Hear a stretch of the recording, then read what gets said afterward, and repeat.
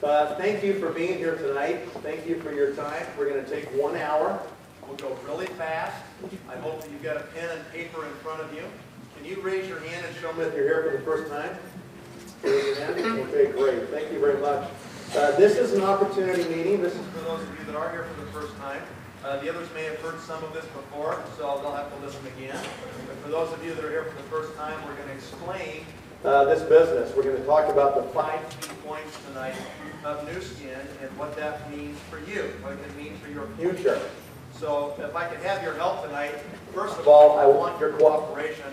I've come a long way to talk to you for this hour, and if these things keep going off, we're going to be interrupted. So don't be so rude as to let your phone go off and interrupt everybody else. Okay? So please kill them completely.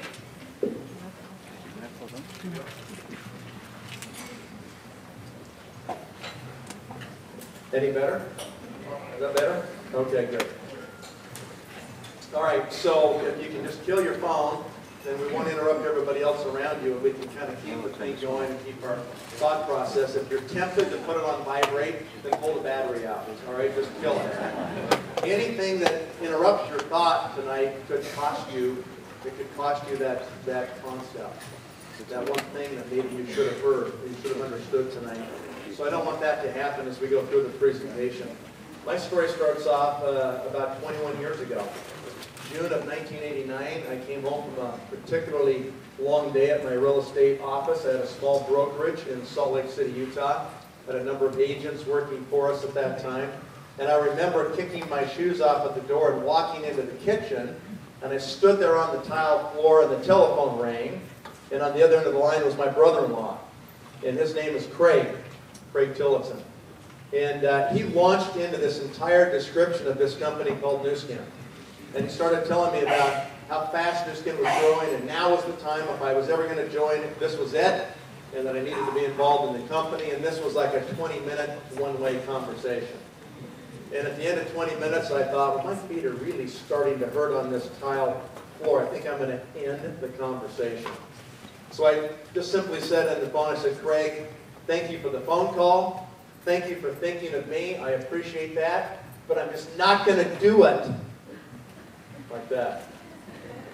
And the phone goes quiet. It seemed like a minute, probably only 10 seconds. And he came back just strong. He didn't back down at all. And he said, what is your problem? Like that. Now sometimes only family can speak to family like that. And he was talking to me like that. And I thought to myself, how kind. He wants to know my problem. I think I'll tell him. And I said, Greg, here's my problem. I'm a really competitive person. I said, you've already been doing Nu Skin for 3 or 4 years. You're already making $30,000 or $40,000 a month. You're already so far ahead of me that even if I started today, I'd probably never catch up to you. You know, that's kind of a common misperception people have in our industry. They think that somehow it's like a pyramid, and all we're going to do is push the top person up even more. And that's how I thought. And I thought in my mind, I said, I'm not going to just pitch in here and just push in even further up the ladder, you know. So I said, you're already so far ahead of me, that even if I started today, I'd probably never catch up to you, and that would drive me crazy the rest of my life. And the phone goes quiet again, and he comes back strong again, and he said, that's the stupidest thing I've ever heard in my life. He said, why should you begrudge me the money I'm already making? I didn't see you here the last 3 or 4 years. You chose real estate. I chose Nu Skin. Maybe you chose wrong. And he said, furthermore, I'm going to move forward in this company, Nathan. I'm going to move forward with or without you.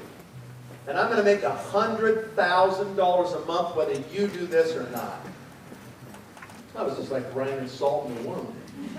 The thought went through my mind, if my brother-in-law actually makes $100,000 a month, I'm probably going to have to jump off a bridge, something like that. I wouldn't be able to put up with that at all. And then he said, Nathan, let me tell you your real problem. He said, the real problem you have is you're in the wrong vehicle. He said, and he wasn't talking about the car I was driving. He said, it's like you're pedaling a 10-speed bicycle. And he said, I'm driving a Ferrari. And he said, it doesn't matter how fast you pedal that 10 speed, you're never going to catch me in my Ferrari. And that was the first time in my life when I stopped. I don't know why I even thought about it. I stopped and I thought, yeah, what kind of vehicle am I driving? Maybe there is a different way.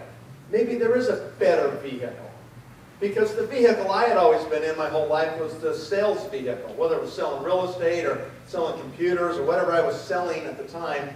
And I'd been through all the sales training and the Franklin Covey courses and the daytimer things and the prioritization of my day and planning before I went to bed at night so I could hit the ground running in the morning, and how I had to pre-qualify my prospects and make sure I was working with people that could perform and not waste time and all these things. You know, it was always me, me, me. You got to be more efficient. You got to be better. It's all you, you, you.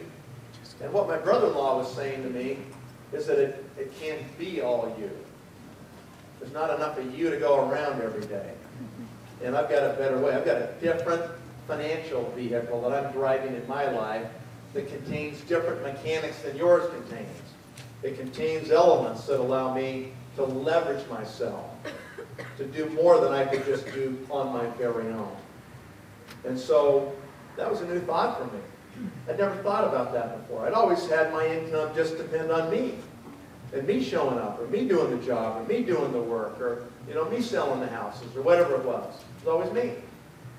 And I suspect it's that way for most people here tonight. And so this was a really big change for me to think about that. And tonight, I want to show you a different financial vehicle, something that can be completely different than maybe anything you've ever thought about before in the past.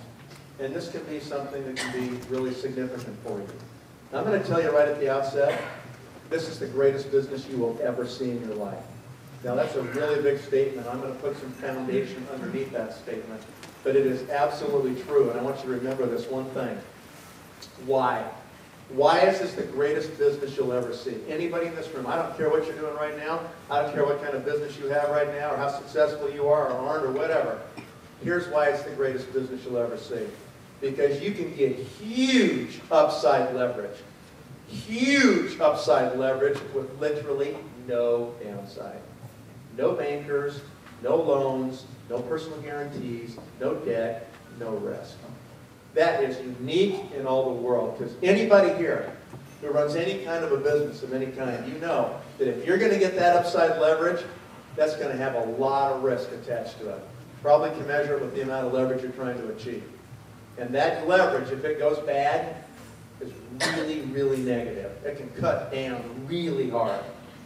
That doesn't happen here. All right? If you don't make it in this business, you don't lose your house.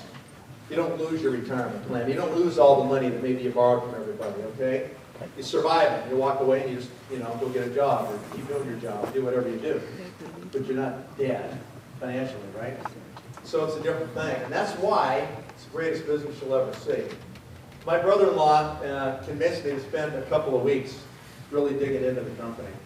Because the story most of you have never heard is that I was in 2 other networking companies before Newskin. I was in my first company when I was 22 years old through 23, and I made a $40,000 bonus check in a single month in that company. And that was just about as much money as my father made with his master's degree in a year. And I made it in a month, and I thought, wow, there's really something to this. And then 8 months later, they filed bankruptcy. And so it was gone. I thought, well, that was pretty dumb. That wasn't very fun, actually. It was okay to take the ride up, but the ride down was no fun. And so I joined another company called California Trim. They had these little diet drinks in these aseptically packaged brick packs. You punch the straw on the top and you drink them. And the only problem with that deal was they had so much sugar in them, people drank them like crazy. They were gaining 5 pounds a week instead of losing 5 pounds a week. So they were going the wrong direction. And the company had all kinds of problems, and they couldn't produce enough product. And finally, the management decided they didn't want to pay us those kind of bonus checks. They just decided we're not going to pay you. Well, that company went bankrupt within a few months after that. And I just swore it off. I thought, what a stupid industry. It's got all this promise, but nobody can seem to manage it. And I swore it off. You can imagine the skepticism I had when my brother-in-law called me on the phone. Was I going to go do this again? Well, I had to spend a couple of weeks to figure it out. At the end of those 2 weeks, I was convinced. I thought, I think these people can actually do it. And so I decided to jump in, and I spoke to my wife about it. We're doing this together, and I needed her support. We have 3 little kids at the time, 3 kids under 5 at the time. Need to make $5,000 a month. I'm going to quit real estate. I'm going cold turkey into new skin. I'm deciding that if I'm really going to do it, I'm really going to do it. I'm not going to mess around. If this is the one, I'm going to make it happen. And so at the time, we had a home with an office on the end of the house with its own entrance and a bathroom in there. And I told my wife, I said, honey, look, I think we should go for it. She said, let's do it. I'll support you. And I said, okay, here's what I need from you. Okay, no honeydews. Don't tell me to cut the lawn, wash the car, or, get a haircut. I'm not going to have time. I said, I'm going to be in that room right there, either on the phone talking to people, or I'll be out meeting with people. So keep the kids off the door. I can't have screaming in the background. I got to sound professional in here. And I said, if you'd just be so kind as to shove food under the door about 3 times a day, at regular intervals, I'll survive, And I said, that's how it'll be, and I'll see you in 2 years. Of course, I was kidding. But I wasn't really kidding. She had me on Sundays, but other than that, it was really her deal to keep the home front going because we went after it. This is how I was going to feed my family. This wasn't a hobby to me. This was my income. And so I had to get very serious. I had $30,000 saved in the bank when I decided to do new skin. I had to have $5,000 a month to pay all the bills. So I had 6 months of money. I had to make more than $5,000 a month within 6 months or I was going to go bankrupt. I was toast. And so that's where we began the business. And I remember jumping into the office there, and it was just as fast as we could start to call people. As many people a day as we could get on the phone and try to explain what we were doing. We'd go out to do meetings. We'd do 4, 5, 6, 7 meetings a day. 2 people, 7 people, 3 people, 5 people, sometimes no people. And we just practice on each other. Give the presentation to each other. Because we just thought, if we can tell the story of Nu Skin enough times, then we'll get good at it. And we can tell it enough times, it's kind of like a brick in the wall. Every time we tell it, we put a brick in it. We tell it again, another brick, and we tell it in a brick, and a brick, and a brick, and a brick, and a brick, and a brick, and if we tell it enough times, then we can build a castle. That's how simple my faith was about what I was trying to accomplish. And so we just worked like crazy. 16 hours a day, almost every day. We had so much fun. It was so fun just launching this new thing and being in the trenches. And I remember calling people at midnight, and you'd hear them just fumble for the phone. Like that, Hello? And we'd say, this is your wake-up call! Get up!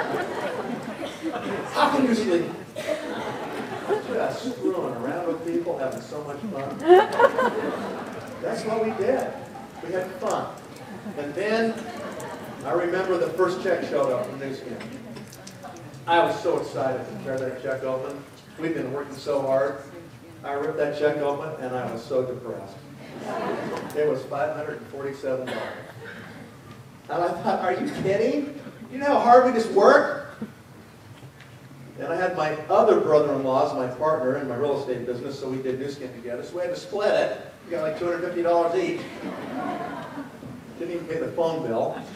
We're already almost through the next month anyway, so we just plow ahead. The next check shows up, it's $1,100. When I looked at that one, I thought, I'm going BK. Definitely going bankrupt, that's for sure. It ain't gonna work. I gotta get this check going faster than